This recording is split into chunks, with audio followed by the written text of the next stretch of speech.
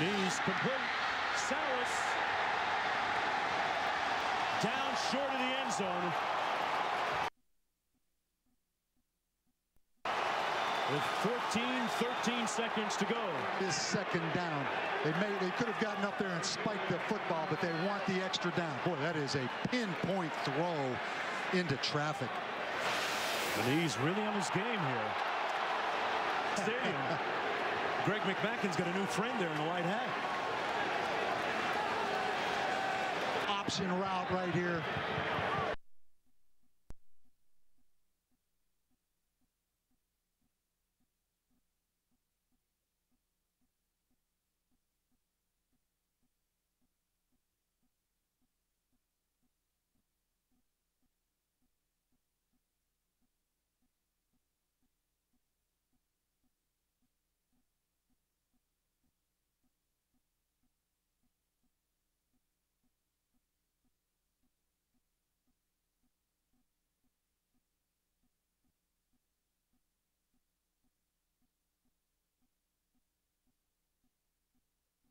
Was that knee ever down?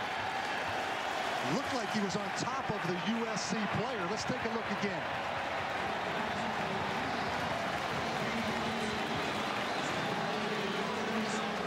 Man, that's close. That is, in my opinion, a touchdown. I don't think his knee ever made contact with the turf. On one of the USC players, subsequently ended up into the end zone. Exactly. It's a huge call. 12 seconds and no timeouts left. Let's take a look again. There's Roby with the missed tackle. Really tough to see right there. Is there conclusive evidence to overturn that call, Mark? Bob, his elbow hit the turf right there. But his hand hit the turf, I think, Mark, which you're allowed to do. Yep. But the call was ruled that he was down, so there has to be overwhelming video evidence. I'm not sure there was. Here's the call. Touchdown, Hawaii.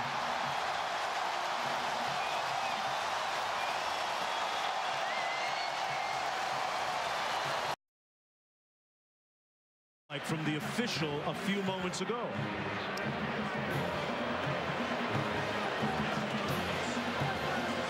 Yeah, he's saying it's short by that much, but his microphone not working.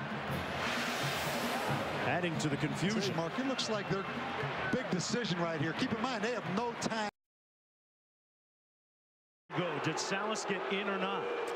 You know, Mark, again, I think it comes down to this. They ruled the ball was down. There was not conclusive evidence based on that angle to overturn that call. I really don't think. I mean, it was really close. Can I beg to differ with you on the first weekend here? You think that is conclusive evidence? I think it was conclusive, unequivocally, that he got in. Right there. His arm touched. And then this was what catalyzed all the confusion. That looks like a touchdown signal.